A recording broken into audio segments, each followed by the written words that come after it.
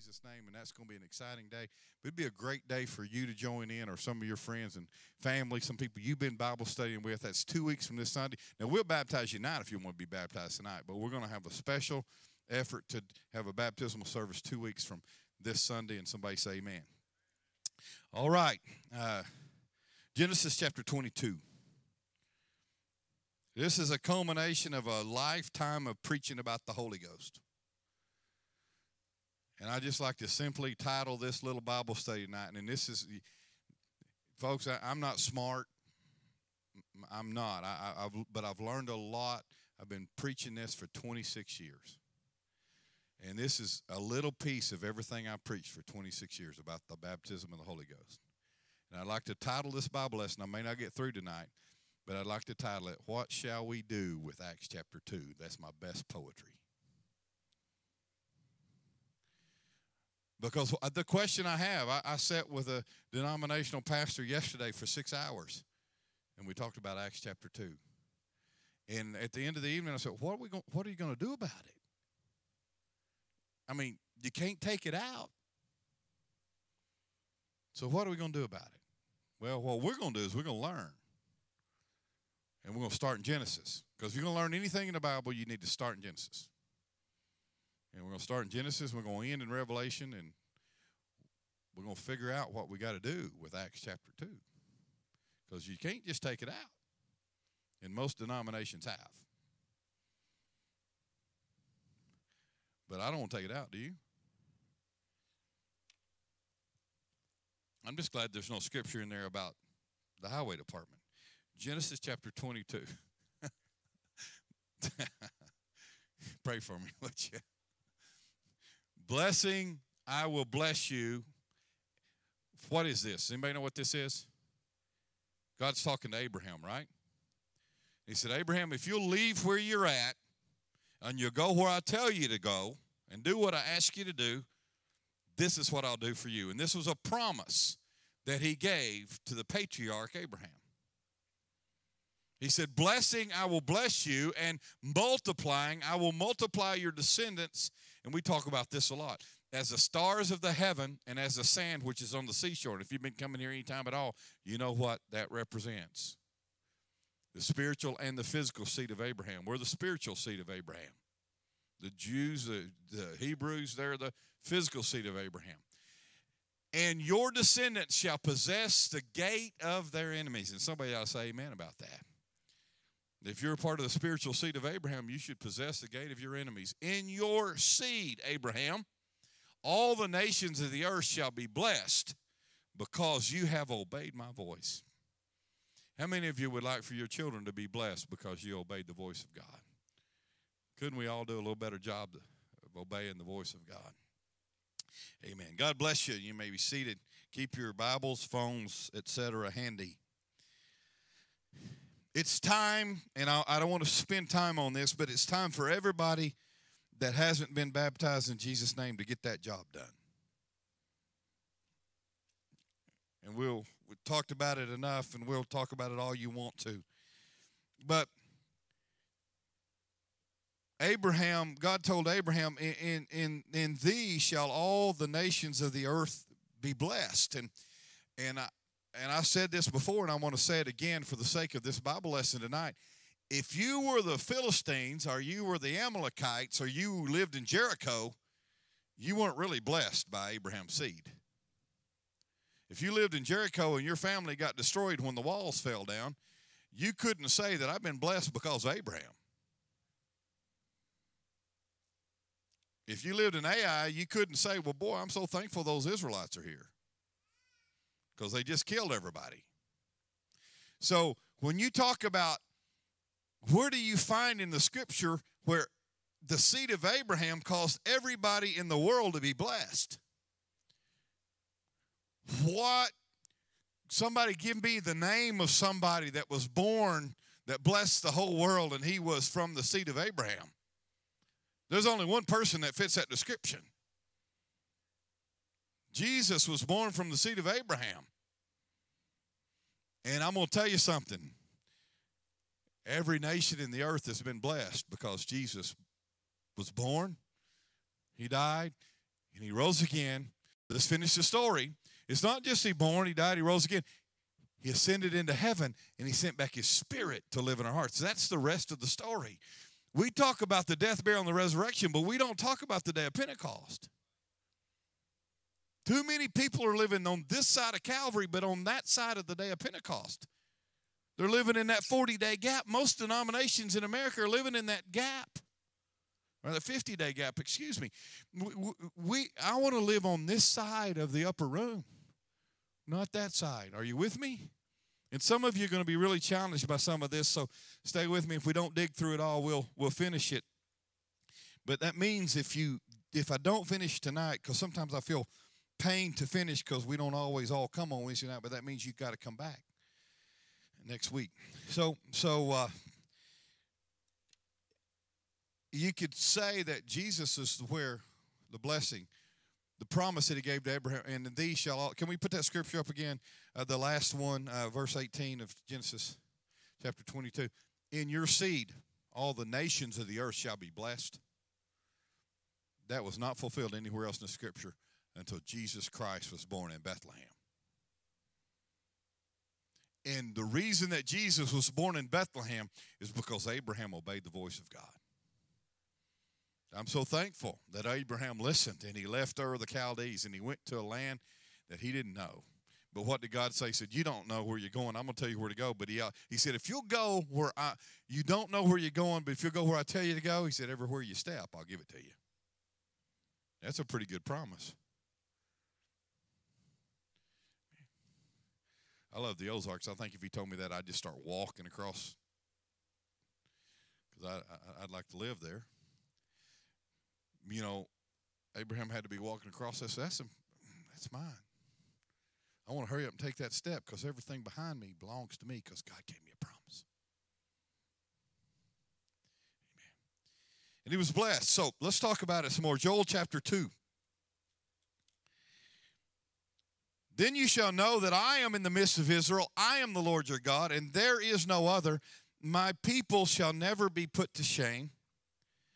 And it shall come to pass afterward that I will pour out my spirit on all the nations of the earth.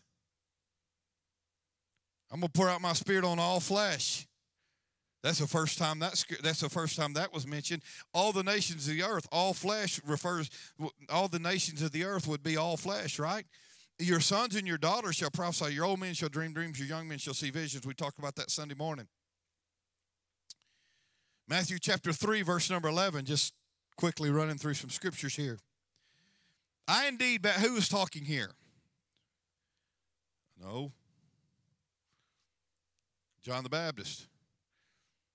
Our resident Bible scholar up there just completely blew that, didn't he?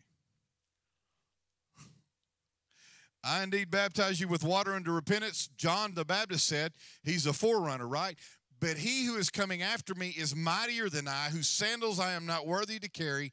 He will baptize you. I want you to leave that up there for a minute. With the Holy Spirit. The King James says with the Holy Ghost and with fire.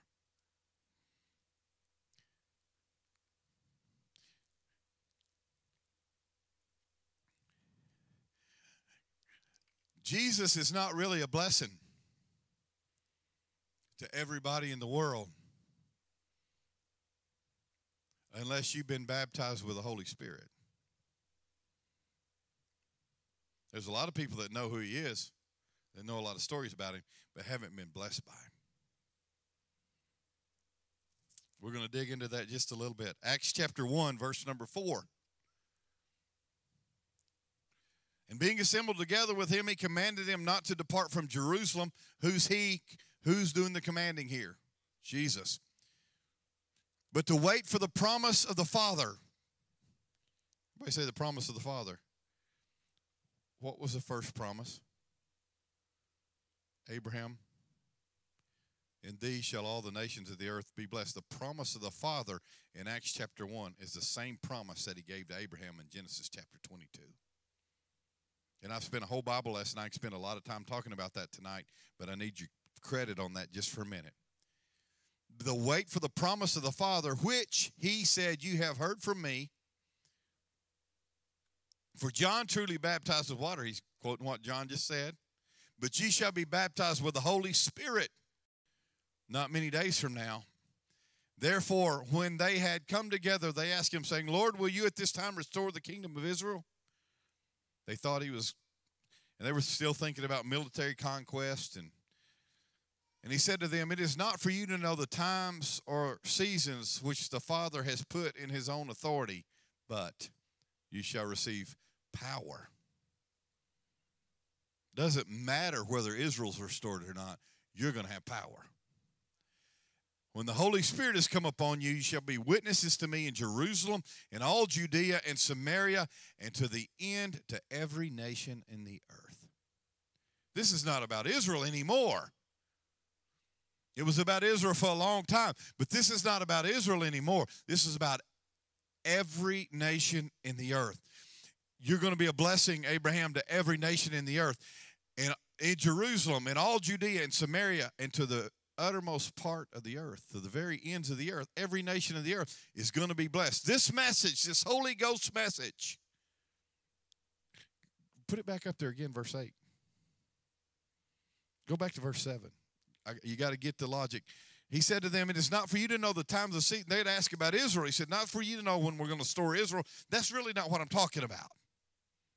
That'll happen when I say it's going to happen. But, verse number 8, but you're going to have power when the Holy Spirit comes upon you, and you're going to be witnesses not just in Jerusalem, not just in Judea, not just in Israel, but you're going to be a witness in Samaria, and you're going to be a witness all over the earth. This is not just about Israel. This is going to travel throughout the whole world. You shall receive what? Dunamis is the original Greek word. You shall receive power. Dynamite. That's where the word dynamite came from. You're going to be explosive. After that, the Holy Ghost has come upon you. All of us could be a little bit more explosive, couldn't we? Then Acts chapter 2, it hadn't happened yet. By the way, it hadn't happened yet. Don't do it yet. It hadn't happened yet. He's just telling them it's going to happen. He promised Abraham in Genesis chapter 22 it's going to happen. Then John said it's going to happen. John the Baptist says it's going to happen. I'm baptizing you with water, but there's one coming after me. I can't even latch his shoes. I'm not worthy to tie his shoes. He's going to baptize you with the Holy Ghost and fire. But it hadn't happened yet. Then Jesus came, and he was crucified. He was buried. He rose again. It still hadn't happened. He lived on the earth for about 40 days. About 500 people saw him, and he was ascended into heaven. It's about to ascend into heaven. He said, now you go tarry in Jerusalem until you're endued with power from on high. And it still hadn't happened yet. Then Acts chapter 2 is when it happened. Acts chapter 2, Tim. When the day of Pentecost had fully come, they were all with one accord in one place, and suddenly there came a sound from heaven as of a rushing mighty wind. It filled all the house where they were sitting. There appeared to them cloven tongues, like as a fire set upon each of them. And what happened? They were all filled with the Holy, first time it ever happened. They were all filled with the Holy Spirit and began to speak with other tongues as the Spirit gave them utterance. And what are you going to do about that? The world, the Christian world, don't want to do anything about that. They want to set that aside. Act like it didn't happen. Act like it's not there. You can turn on the television and all the Christian channels. You can turn on the radio, listen to Christian preachers all day long. I listened to them all the time. I listened to them. I drove from Houston today. I listened to preachers all day long. I never heard one of them talk about Acts chapter 2. But I'll say this, and I mean it, and I think I can prove it. Everything else is a waste of time if we take Acts chapter 2 out. So let's talk about it. Now let's go to Acts chapter 2, verse number 37. After it happened, in Acts chapter 2, verse 1 through 4, Peter preached this beautiful sermon about what had just happened and told them this was the promise of the Father, and all these were wonderful things that had just happened to them. And he told them that they had crucified the Messiah that had came to give them this Holy Ghost. It's a beautiful sermon. You should read it. And when they heard what Peter said, they were cut to the heart. And they said to Peter and the rest of the apostles, men and brethren, what shall we do? Don't change scriptures yet. What shall we do? And I'm going to submit to you that was the first time in the New Testament that's a salvation question. I don't think I would do any damage to the text to say this, men and brethren, how can we be saved from this terrible thing we've just done? What shall we do? We just crucified the Messiah. What can we do? What shall we do? It's a salvation question to me. Men and brethren, how can I save myself from what I just did? How many of you, and every one of us, and could we be honest with ourselves, and we all need to be saved from something we've done. Then Peter said unto them, how come Peter said it? It's a whole different lesson I taught a few weeks ago. How come Peter said it? He was the only one that could. Why? He had the keys to the kingdom. Jesus didn't even say it because he had given Peter the keys. John couldn't have said it. His best friend couldn't have said it. John the Baptist couldn't have said it. John the Revelator couldn't have said it. Even Jesus himself couldn't have said it because he had given Peter the keys. What shall we do? And the man with the keys, he opened the door to the kingdom of heaven. And I'll prove it to you in just a second. He said to them, repent, and let every one of you be baptized in the name of Jesus Christ for remission of sins, and you shall receive the gift of the Holy Spirit. For the promise is unto you and to your children, and all that are far off, even as many as the Lord our God shall call. Every nation of the earth. Repent and be baptized. How many of you? Every one of you.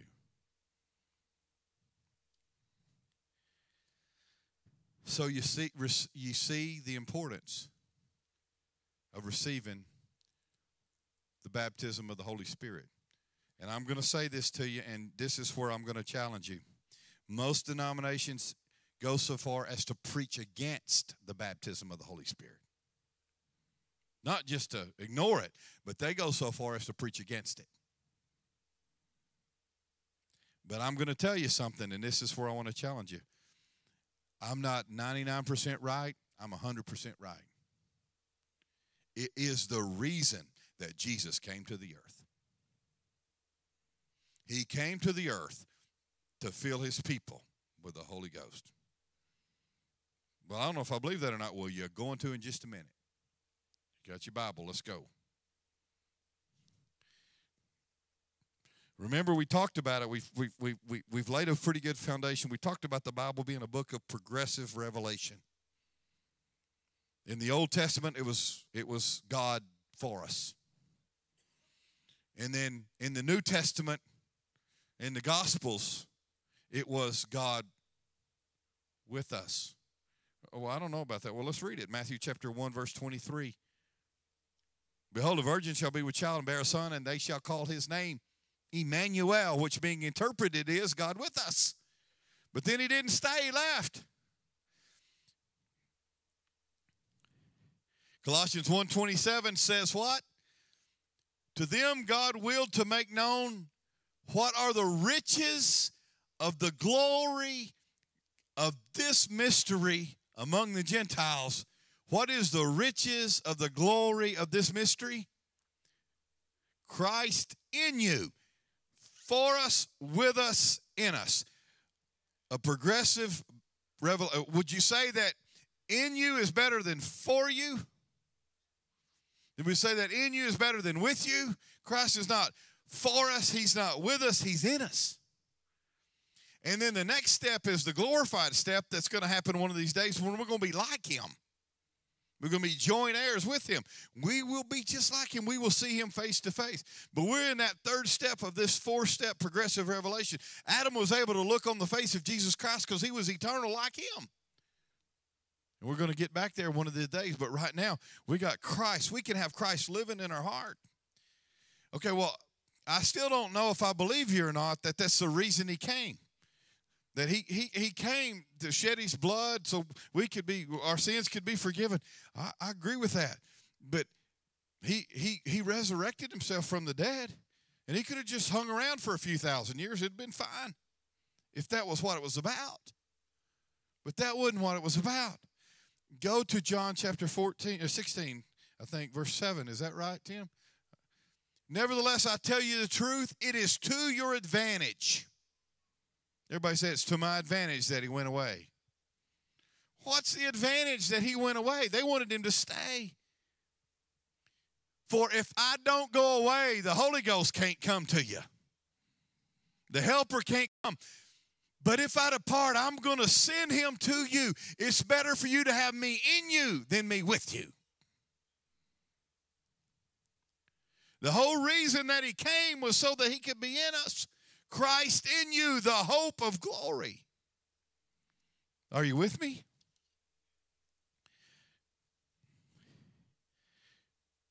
John 14, verse 26. Talk about the helper. The helper, because you didn't, go back to that. Go back to John 16, 7, because some of you, he said, for if I don't go away, the helper will not come to you. Well, who's the helper? Because some of you are asking that question. Well, let's go to John 14, 26. But the helper, the Holy Ghost, the Holy Spirit, whom the Father will send in my name. There's only one name under heaven given among men whereby we must be saved. That's why we baptize in Jesus' name around here. He will teach you all things and bring to your remembrance all things I said to you. Who is the helper? What's the helper? It's the Holy Ghost. What's the Holy Ghost? It's the spirit of the, what's a ghost? The ghost is the spirit of one past. It's the spirit of Jesus Christ living in our heart. We don't need to pluralize that or make that difficult. That's just Jesus in our heart.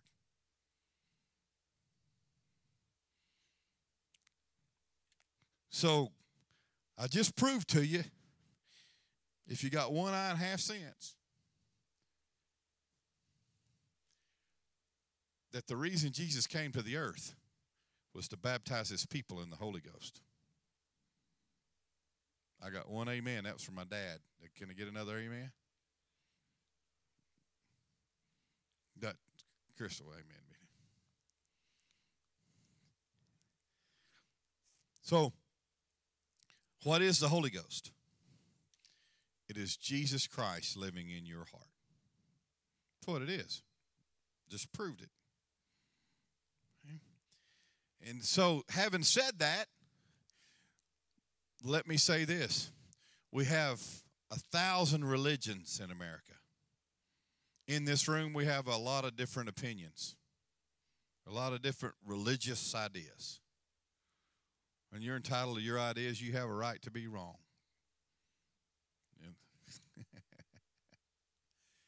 But religion won't do it. Just ask the Jews. They were the most religious people in the world. If religion would do it, we got mamas strapping bombs to their 15-year-old boys and walking them in shopping malls and blowing. That's religious, honey. That's commitment.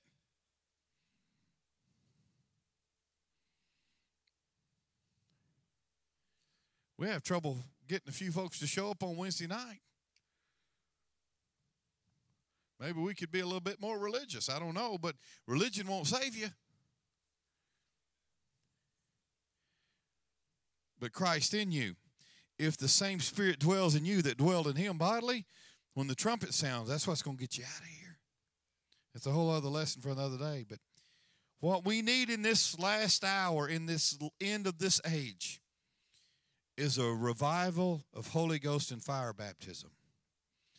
We need folks receiving the baptism of the Holy Ghost in our church services on a regular basis. That's what we need. That will change the world. Good preaching won't change the world. Pretty singing won't change the world. We're going to sing better and we're going to preach better. We got a commitment to it. We're going to do better, better, better, better, better. In every area we're going to do better. But it doesn't matter how good we do, it ain't going to get the job done. Because religion, good preaching, or better singing, that's just more religion. That's not going to get the job done in the long run. It may inspire somebody to come to the altar, which is all we're trying to do. But when you come to the altar and your spirit touches his spirit, and you evacuate your heart by repentance, and you empty that filth out of your heart, and his spirit comes back to live in your heart, that's what we're after. We need some Holy Ghost witnessing. We need some Holy Ghost healing. We need some Holy Ghost delivering. We need some Holy Ghost fire. We need some Holy Ghost power, some Holy Ghost every nation of the earth. We need some Holy Ghost around here. That's what we need. That's what I need, because it's the only, I know me and I know how stupid I am. And the only thing that's going to change me is a fire, a baptism of Holy Ghost fire. And I know you. And although you're not as stupid as I am, you have a tendency to do dumb stuff occasionally. The only thing that's going to fix you, the only thing that's going to fix me, the only thing that's going to fix us. We get fixated on all sorts of things. Man, I went to the gym. I drove in from Houston today, and I went to the gym, and I was in there just hurting myself. Like how, I realized that I got arthritis in this shoulder, and this knee swelled up about 3 times the size of the other one. I'm like, this is pretty frustrating. Because one of these days, this old flesh I live in is just going to rot. But the spirit inside of me is going to live forever. And I'm spending a lot more time trying to lose 5 pounds than I am trying to get full of the Spirit. Nothing wrong with that, but God help us. Acts chapter 10. If you're with me so far, say amen.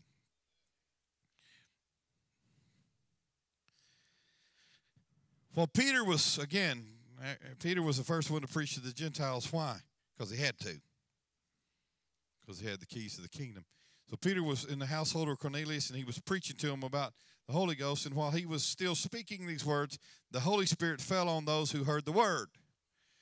And those of the circumcision, that's the Jewish folks, the Hebrew folks, who believed, there were some Hebrew Christians there, and they had come with Peter, and they were astonished. Why were they astonished? Because these Gentiles hadn't been circumcised. They weren't Hebrews. They didn't keep the law. These were Gentiles. These were Romans. They were astonished, as many as came with Peter, because the gift of the Holy Spirit had been poured out on the Gentiles also. For they heard them speak with tongues and magnify God.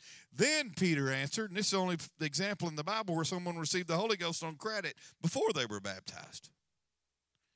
Can anyone forbid water that these should not be baptized who have received the Holy Spirit just as we have? Verse 48. And he commanded them to be baptized. He didn't say, if you feel like it, if you want to, or it'd be a good idea if you did. No, he said, hey, go get the robe on, because we're fixing to baptize you in the name of the Lord. And so they liked what he said so much they had him stay for a while.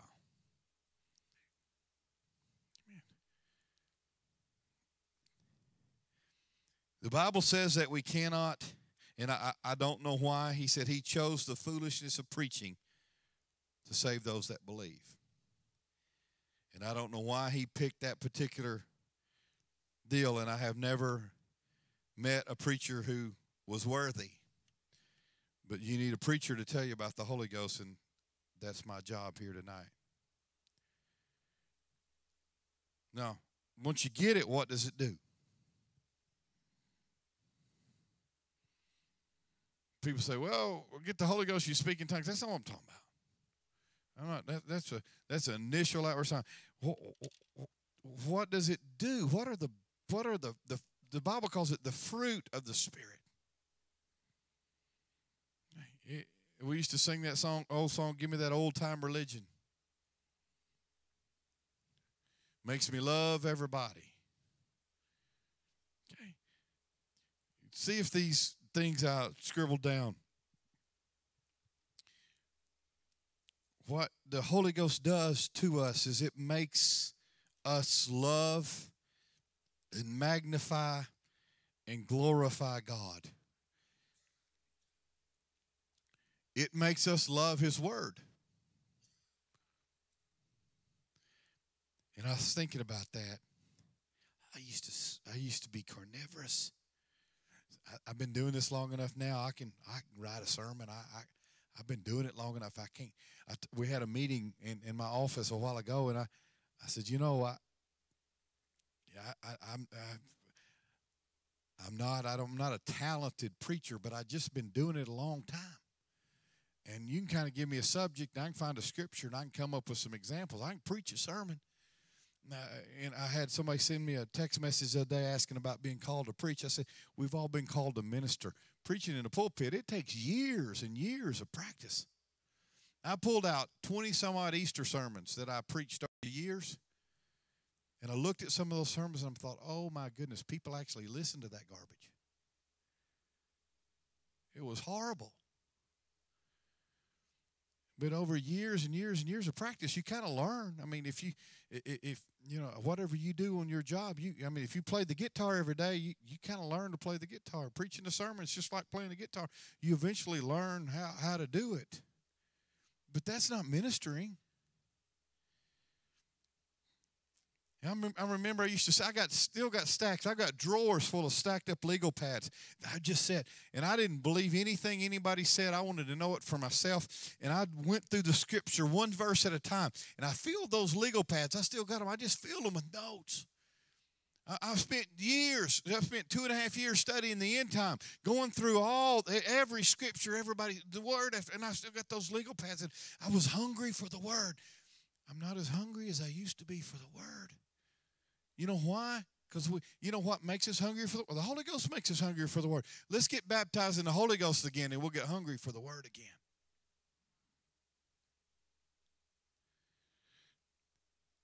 It makes us love the word. It makes us love God, makes us magnify God, makes us glorify God. That's what the Holy Ghost does. You don't even know how to praise him. You don't even really know what to say until the Holy Ghost speaks through you. You can't even understand the word. The Bible says that we cannot understand the word until the Holy Ghost discerns it for us and tells us what it means. That's why we got so many different opinions. We got millions of preachers out there that aren't baptized in the Holy Spirit. And so we don't have to disagree about the word if we're all baptized in the Holy Spirit. The Holy Ghost makes you love everybody. Makes you love other people, not just you and your four, no more, but it makes you love them all. Amen. I love Jack Stevens like my brother who lives thousands of miles away in Africa. The Holy Ghost lets me love him like that. I stand at the door. That's one thing the Holy Ghost has done for me. I don't have all this down. I'm do as I say, not as I do here. But one thing I do, I stand at the back door, at the front door of the church. Just one more person. Just one more person. I don't care what they look like. I don't care where they came from. I don't care what color they are. I don't care I don't care if they're homosexual. I don't care. I don't care. Just one more person. Just come on. Let one more person come to church. Because God gave me a love for people. You know what happened? I started a home mission church and nobody came. The first Sunday we had 35 people from the church about 20 miles away. They came and helped us worship. The next service it was just me and my wife and my son. And Jordan was like 3 months old.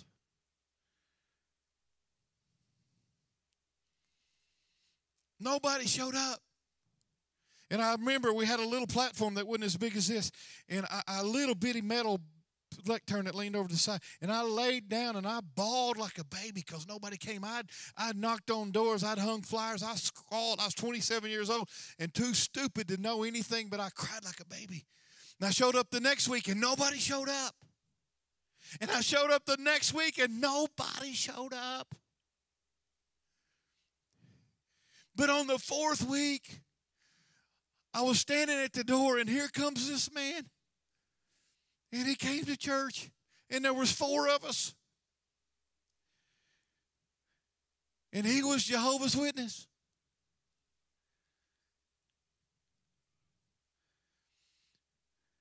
And he came, and and for like 3 or 4 weeks, it was just us and the Jehovah's Witness guy.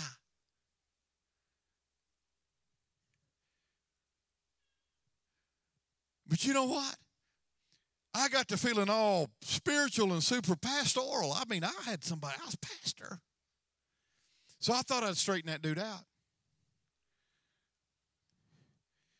And so he'd been coming about a month or a month and a half. And I stood in the pulpit and I straightened him out and he never came back again. Guess what? The next week it wasn't anybody there. And I laid on that platform, I bawled again. And I said, God, if you just let one more person walk through that door, I won't do that again. We got to be careful. When somebody walks in the door, we got to love them. No, I want to straighten them out. I want to make them believe right and do it. But first off, we got to love them. And the Holy Ghost will give you love for everybody. I've had the doors slammed behind me on death row. That's a weird place to be. You may not know it, but right up here on this hill, they keep teenage murderers in there. And I've been in there where they the guards say, when you go down in that room, you're on your own. You have to sign off, and you go down that room. And I sat in a room full of 6 young men, and they all killed somebody. And they said that one over there, he'd eat you with a knife and a fork if he could. And you could tell by looking at him. He wasn't kidding. But, I sat in that room, and I like, Lord, just give me a love for these guys. And I sat in that room, and I just bawled. God, give us a love. Because if we love people, God, help us love more today than we've ever loved before. Because if we love people, we'll go out of our way to please them. And when we start pleasing and loving people, then they'll want to know the God that we know.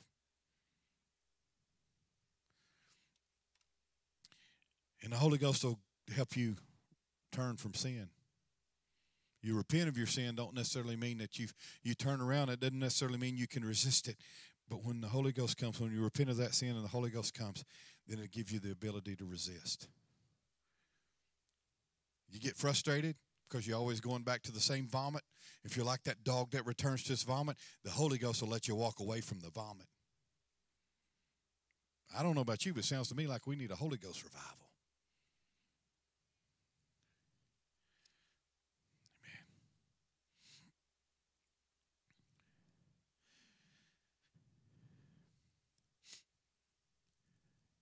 Some of us are praying for deliverance. Some of us are praying for strength. Some of us are praying for wisdom. Some of us are praying for healing. Some of us are praying to be used by God. But you hear me, we're all wrong. What we really need to be praying for, we need to be repenting. We need to be being baptized in His name, and we need to be filled with His Spirit. Because when you're filled with His Spirit, you won't have to pray for deliverance. Because if that Spirit's in you, you're delivered, honey.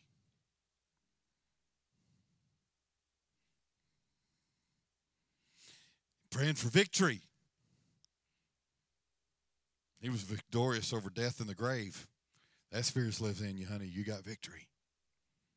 Been praying for wisdom. When the God of the universe is enthroned in your heart, He'll give you wisdom. So what we ought to be praying for is the Holy Ghost. Because that's all of those things are included in that. Well, we got 9 out of 9.5 denominations and churches down the street preaching against the Holy Ghost. So they're preaching against wisdom. So they're preaching against deliverance. So they're preaching against healing. So no wonder church becomes a cesspool. No wonder board meetings turn into fist fights. We need some Holy Ghost. I didn't get a single amen on that. But I long for the day, and I should have preached this on Sunday, and I may just do it again. But I long for the day. And I dreamed about it since I was a little boy. When 5 or 10 or 50 or 100 people would receive the baptism of the Holy Spirit in one service.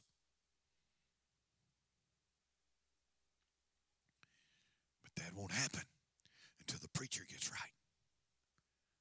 And that won't happen until you get right. Because when the 120 were all filled, then 3,000 more came in, and then 5,000, and then daily such as should be saved. But you had to start with your core group first. They had to repent.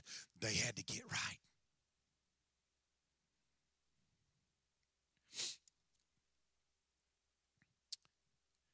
Human reasoning is not the Holy Ghost. Psychology is not the Holy Ghost. Philosophy is not the Holy Ghost.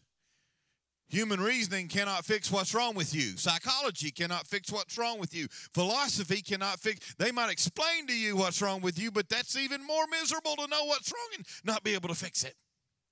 I'd rather not know what's wrong with me. I'm just crazy and I can't help it. You tell me why I'm crazy, that just makes it, now I know why I'm crazy and I still can't fix it. My God, that's good preaching.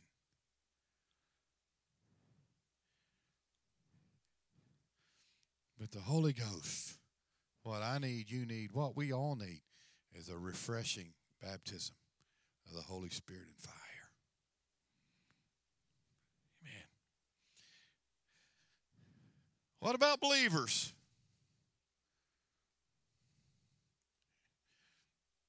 The Scripture says you believe in one God, you're doing pretty good. Until he finishes the Scripture, and he said, thou believest in one God, thou doest well. The devil also believes and trembles. The devil believes in one God. So you and the devil, y'all are on a roll. Let's talk about believers. Acts chapter 19, I'll finish. It happened. Can I go for about 2 more minutes here? I should have finished 5 minutes ago. I'm sorry. It happened while Apollos was at Corinth, that Paul, having passed through the upper regions, came to Ephesus, and finding some disciples, followers, believers, he said to them, did you receive the Holy Spirit when you believed? I've heard a lot of people say, well, I'm a believer, I don't need the Holy Spirit. 9 out of 9.5 churches up and down the road said, we're believers.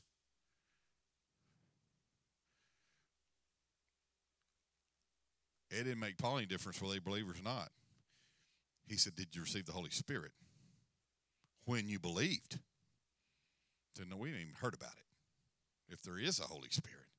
He said, unto the why then were you baptized? And they said unto John's baptism. Said, John just baptized with the baptism of repentance, saying that the people, they should believe on him who would come after him. That is on Christ Jesus. When they heard this, they were baptized in the name of the Lord Jesus. And in verse number 6, and when Paul laid his hands on them, the Holy Spirit came on them, and they spoke with tongues and prophesied. Believers, I'm going to submit this to you for your consideration based on the Scripture. Just believing's not enough. Believers need to be filled with the Spirit, because the reason Jesus came to the earth was to fill us with His Spirit.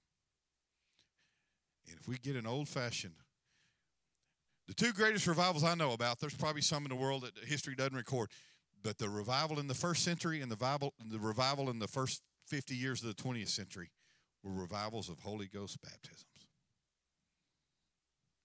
That's what we need. That's what we need. So let's just have it. Yes, sir.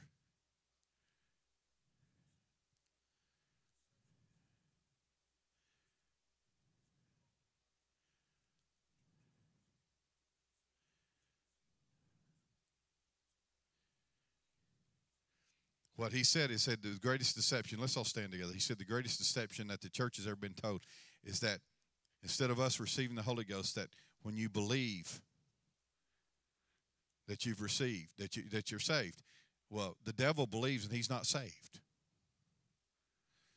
So let's be filled, because that's the reason he came. And let me set this aside. I'm never going to argue with somebody. I'm never going to argue, because I love people and I don't want to run anybody. I'm not going to argue about anything if I can help it. But if I can convince you that having the Holy Ghost is better than not having it, if Jesus died to give it to you, then why wouldn't you want it? And not try to argue the point that, bless God, you're going to hell and you're going to split hell wide, because you don't know, because you're not God.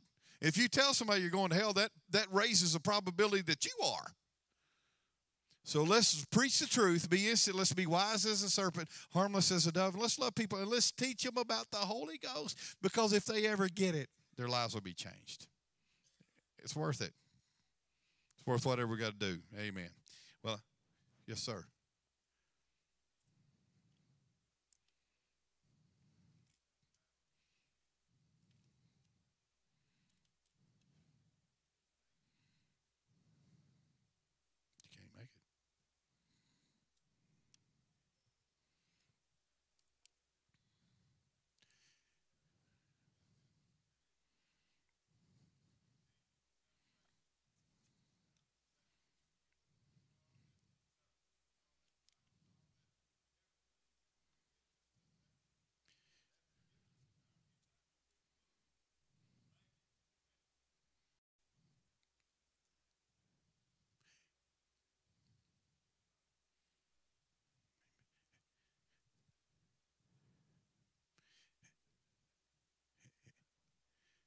Have you ever felt it, Wayne? Have you ever felt that way, and then you feel that I'm not where I used to be? I'm not where, and the Holy Ghost can leave just like it came.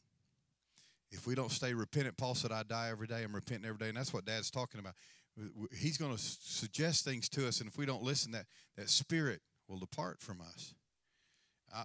And that's what's happened to me many times in my life. That's happened to all of us at times in our life. We got to be honest with ourselves. We got to be honest seekers of what we need right now, and what we need every Sunday and every Wednesday and every Monday, Tuesday, Thursday, Friday, and Saturday is we need a baptism of the Holy Ghost. That's what we need. If we get that, we'll be all right. Amen. And we need to stay humble and repentant. Let's pray and let's ask the Lord to help us. Lord,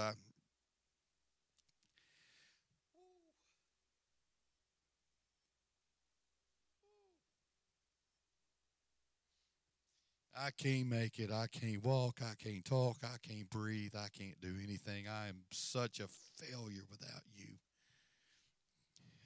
We ask you one more time, forgive us and fill us.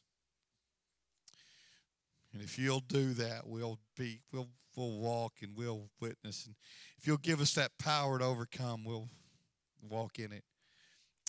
Baptize your people, Lord, and help us to believe in it again. Help us to believe in it again and to walk in it again. And to thank you, Lord. Thank you. And make this Sunday a Holy Ghost Sunday. And let's make this Wednesday. Would you just lift your hands to him and say, Lord, if it's real, visit me with it. Fill me with it. Search me, O Lord. See if there's a wicked way. Make me what you want me to be. Help me, help me, help me, help me, help me. Help me, help me. Thank you, Lord. Thank you, Lord. Thank you, Lord. In Jesus' name. Let me say this, and I need to shut up. But we lost our confidence because some preacher did something wrong, or some Sunday. You got to set yourself aside from that and say, if the Holy Ghost is real, I want it. Set everything else aside. If the Holy Ghost is real, I want it. And I'm going to promise you, he died to give it to you, and you'll get it. Brother Johnson, you have the offering bag. God bless you. Thank you for being here. Let's give the Lord a big hand clap of praise, and let's let him know we love him. Please give as you leave, and we'll see you on Sunday.